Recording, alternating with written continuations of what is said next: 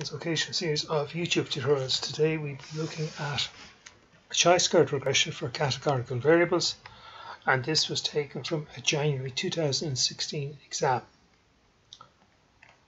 So the production manager was wondering did the different shifts produce different types of products.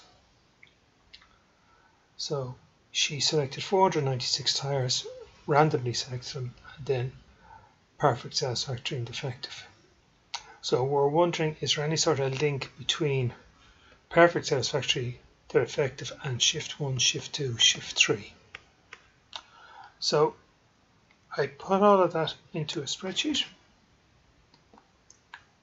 Just there, and then you would be expected to, there's the observed values, you'll be expected to calculate the expected. So if you just take the first one slowly, so that is to get 231 by 210, all divided by 496. How do you get that, lad? The expected for shift 2, perfect. It would be 153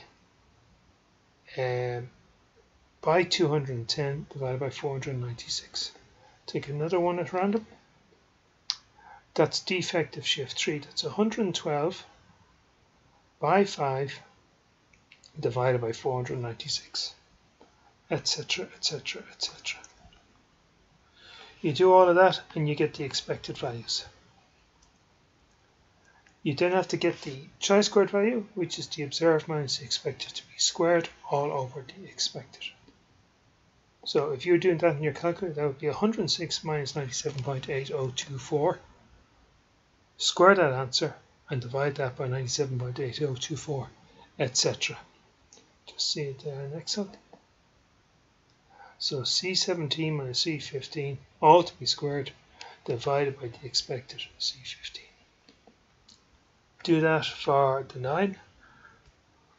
Tot them all up, and when you tot them all up, you get 8.6467. The degrees of freedom is the number of rows minus 1 by the number of columns minus 1. Row 1, row 2, row 3, column 1, column 2, column 3. 3 minus 1 is 2, 3 minus 1 is 2, 2 by 2 is 4.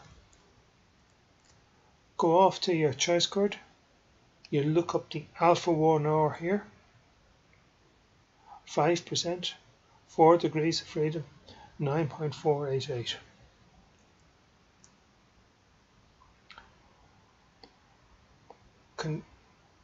H0, what's your null hypothesis? As always, there's no association, no linkage between the groups. Everything is totally random.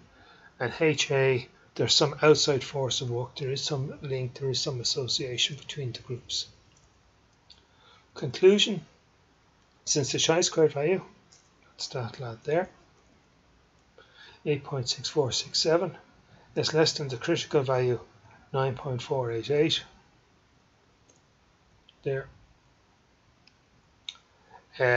We have no reason to reject HO. So in other words, we're saying there's no outside force between on the perfect tire, the satisfactory tire, and the defective tire. It's just totally random.